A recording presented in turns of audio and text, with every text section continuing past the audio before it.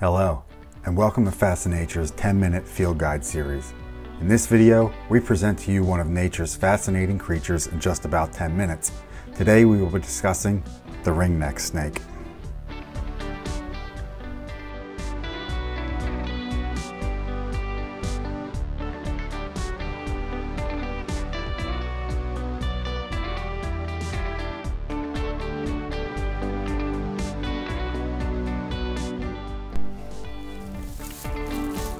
Ringneck snakes are found often by flipping rocks or logs, and they're found basically anywhere you can go. There are distributions from Nova Scotia, west to Minnesota, and down through the Midwest to Florida, at least with the ringnecks I'm going to be talking about.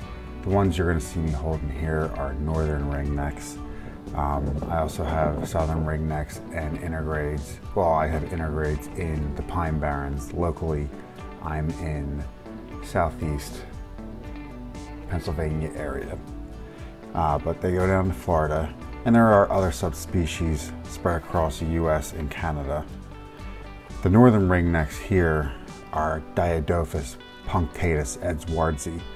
I like to look at the way names come about, and dia means divided throughout. Ophis is Greek for snake, and punctus is spotted.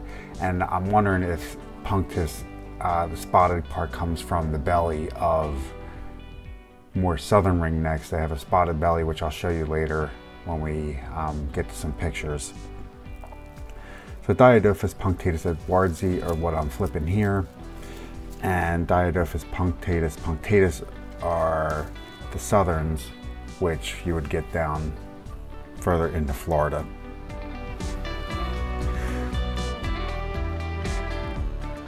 This is a guy I flipped yesterday. You can see why they have the name ringneck. The rings can be orange sometimes. Most of the time they're yellow, just like the belly. But they can be an orangey color, and you can see there it has like kind of a black outline. That's not always prevalent. But, you know, one of the things you want to look for is they are a slender-bodied snake. The adults are more grayish like that, very iridescent in the sun. They can be blackish. I find that with the immature or juvenile snakes, they're a little bit darker. And then they have the yellow body. They're about 10 to 16 inches long. The adults, or the largest adults I've ever seen, maybe 22 inches. I believe somebody, the record's probably like 25, 26 inches. Don't quote me on that. You're probably, if you find something that big, then that'd be pretty amazing. And I apologize here for the camera work. I promise to get better at this. This is my first video. But yeah, the confusing species, you can't really confuse these with too much. There's not any other snake that has a ring around its neck within its range. I guess immature or juvenile, I'm sorry, I keep saying immature, that's a birding term. Juvenile brown snakes or red bellies could be confused, as they kind of have like a lighter neck area, the red bellies kind of have like some dots on them. But I mean, the difference here is that ringnecks are smooth scaled, whereas brown snakes and red bellies are from Steraria genus, and they have keeled scales. I just thought that was a nice view. So here's an example of a southern ringneck, Diadophis punctatus. They have the broken rings, whereas the northerns have the full rings around their neck. And I'm going to show you in a second that these belly dots or half moons, these are typical of your southern ringnecks, and I'm thinking that's where the punctatus came from. Here's a Florida individual that I actually found on the crawl midday while I was walking around my hotel in Disney World. I love that red coloration there. Most of these, like I said, are found under cover objects though. This guy was actually up in this wall. So here I am putting him back, but Some of this plaster is falling off this wall here, and you can flip snakes under the plaster. You can flip them under the crumbling foundation or logs. That's mainly how you're going to find these guys. So, what do they eat? Their main source of food are salamanders, at least locally. They love the Plethodon genus, especially red-backed salamanders, which are super abundant here. They have been found to eat 2-lined salamanders. They do like salamander eggs as well. One ringneck stomach contents found a red-backed salamander and 17 of its eggs that it was probably guarding when the ringneck found it. They also eat your earthworms, slugs, insect larvae. They can even eat smaller snakes, frogs, and lizards if they're small enough. And they don't normally constrict. They're not a constrictor. They usually hold it in their mouth until the prey stops moving. They do this because they actually are a rear-fanged snake. They have larger rear teeth and they are mildly toxic. We will never figure that out because they are harmless to us.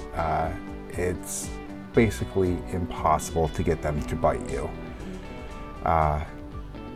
There are a few accounts of people who have been bitten by them and they describe a slight burning sensation, and I'm kind of calling BS on that because I've probably dealt with literally over 1,000 ringnecks and have never had one try to bite me, so I'm probably thinking that somebody's forcing them to bite them.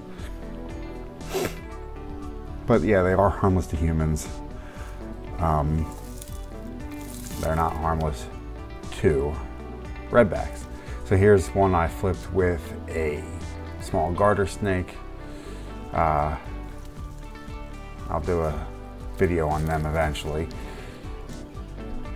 But you also find, almost, or I shouldn't say almost all the time, but a lot of times you do find these sharing cover objects with multiple animals. I had a picture earlier of a bunch of them sharing a cover object. I flipped 13 ringnecks under one rock at one time. In the Midwest, it gets a little crazy, but over here, not so much.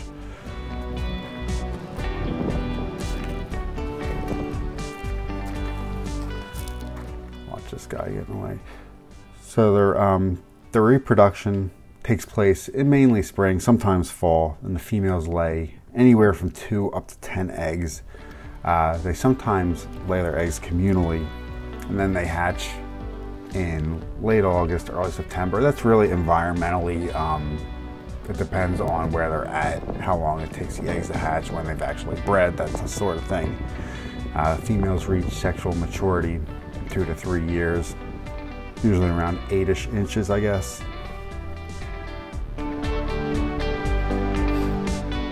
sorry, I must apologize again on my camera works pretty subpar here. I guess I should touch on the habitat. They're found in moist areas and deciduous and coniferous woodlands under anything. If you have any questions, or if there's an animal you would like to see profiled, leave a comment. Now please take a second to hit the like button and help us bring fascinating nature into more people's homes. And lastly, don't forget to subscribe and hit the bell for notifications on more reptiles, amphibians, birds, and more. Thank you for watching. Now hypnotize yourself with the natural world and step into the outdoors.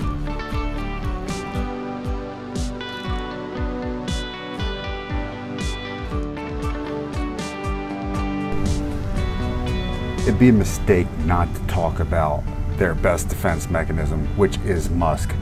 They are the smelliest snakes I have come across. My theory is that because they're so small and because they are inoffensive and don't bite and don't have the venom that pit vipers have, they have to stink really bad to say to a predator, look man, you do not want to eat me.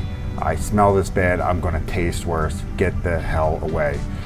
So yeah, just keep that in mind. If you're going to catch ringnecks, you're going to take a good 6 to 12 washings of your hands before it's gone.